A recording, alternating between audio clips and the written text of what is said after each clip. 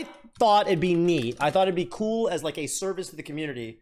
If every now and then, if there's a tournament that people need, you know, people want to know if there's a tournament coming around that they should be watching or something like that.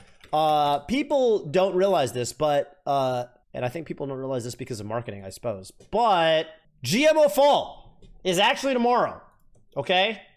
Or tomorrow. Starts tomorrow, Friday through Sunday. Tomorrow is Content Day, which is kind of cool. And as part of Content Day, King of the Cube will be happening on tophbbq and BTS Smash, which is tight. So this is my first time kind of, you know, in some capacity partnering with some other organization. Well, you know, Red Bull's involved, but, you know, it's going to be part of the official Galint Melee Open broadcast schedule. And because of that, I'm very happy because I don't have to produce my own fucking show. So June is going to do it in Flashburn, which is great. I just get to commentate again. And that also means, hopefully, no technical issues. Although, as you guys know, OBS did crash at the beginning of Riptide Top 8 in front of 10,000 plus viewers, 20,000 plus viewers. So it turns out that nothing is a guarantee and it could all go to shit. But anyway, whatever. That's neither here nor there. I'm happy because I just get to focus on commentary. I'm bringing on a very special guest for commentary. Someone that the Melee community hasn't seen in some time. They are a Melee commentator, but they took a little bit of a step back from commentating for a while. And tomorrow I'm bringing them on because I think they would have a great time commentating the set. I am trying to bring on some interesting commentators with me. Atriarch has told me that on any given week, if I need somebody in a pinch, I can hit up Atriarch, and he said he'd do it. And by the way, we will have Atriarch back on very soon because I've decided every time I bring a Sheik player on, I'm going to hit up Atriarch because I know he loves Sheik, of course, as a Sheik player. And I will spoil a little bit that the opponent after Gatsurishi is a Sheik player. So we're going to get Atriarch back on King of the Cube very soon. But okay, that's neither here nor there. This is this is going to be fun. And GMO is happening all weekend, and you know, people always ask, you know, how do I figure out when majors are happening? You know, all this stuff, this, that, and the other. I'm letting you know right now. I'm probably going to put a very short video up, kind of advertising Galint Melee Open. I think you at home should register for this tournament because I think that, I know it's like, I think it's pretty small right now. I think this tournament's kind of been flying under the radar for obvious reasons. Summit's coming up, Smash World Tour is coming up.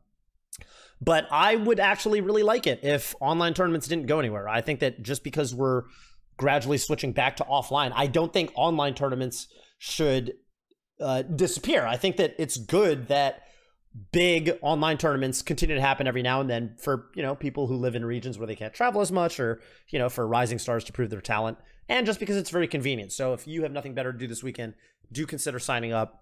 I will be commentating, of course, as well as King of the Cube will be on Content Day. Yeah, it's also got some, I noticed some pot bonuses.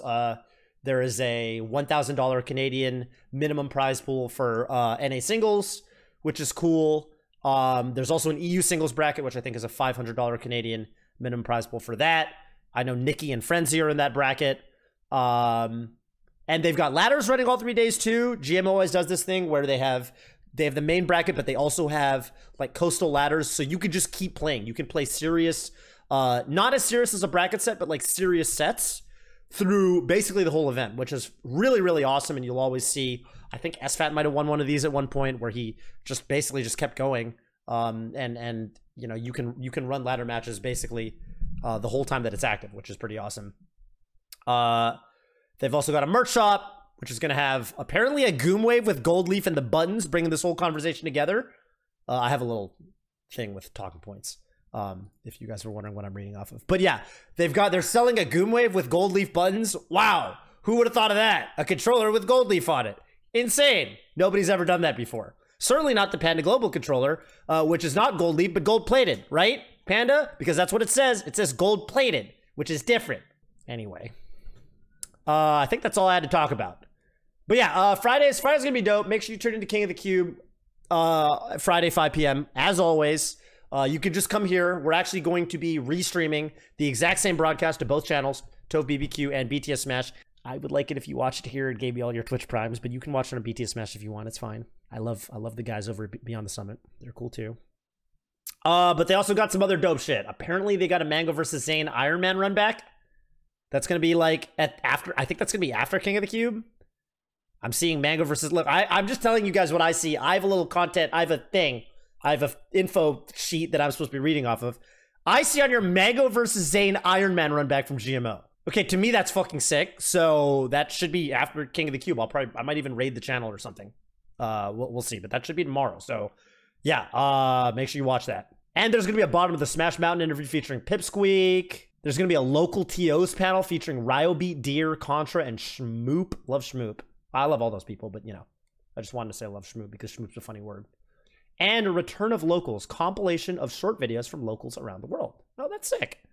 So yeah, there you go. I mean, it's gonna be a good time.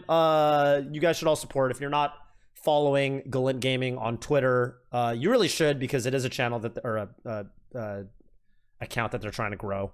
And yeah, it's cool that Deer is still doing the GMO events, even as offline tournaments come back, even as Deer starts planning. I think there's going to be a Battle of BC early to mid next year, which is, you know, the major series, or at least the semi-major series that he runs.